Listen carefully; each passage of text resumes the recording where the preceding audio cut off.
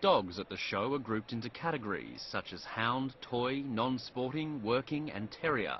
They're judged by their looks, build, behaviour and their interaction with people. To be on this show might just be the biggest event for the dogs, so they need to prepare well at the backstage. Dogs were taken to a special bathroom before the event so as to keep the best condition while they're on the stage.